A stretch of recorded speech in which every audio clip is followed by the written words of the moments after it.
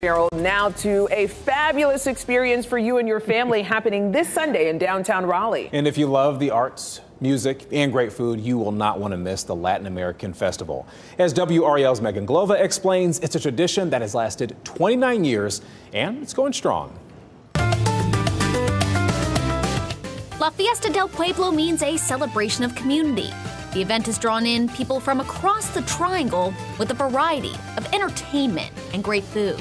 It began almost 3 decades ago. A group of Latinx folks from the community from different parts of Latin America really wanted to celebrate the culture of our diversity. Alexandra Lendaros with El Pueblo says the event encompasses many parts of Latin Americans' lives, many of whom have made the Triangle their home.